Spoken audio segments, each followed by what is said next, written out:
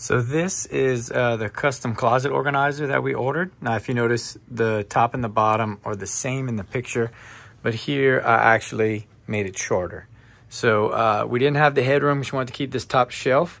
So what I did was right here where it connects, I actually cut this shorter on both sides. Then I put it together.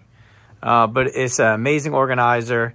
You can see they have a lot of clothes on it. And those two screws aren't even going into a stud. They're actually just in the sheetrock, and it's holding really well. Screwed onto this side. The pipe, it slides out from itself. So it's two pipes. It slides in and out to get the right measurement. Here you go, right there, so that you can get the right length on the sides. But really great organizer. I do wish it came with one more shelf. I'm probably gonna have to build her one more shelf that's gonna sit right here. But all in all, I think it's a great piece, and she absolutely loves it.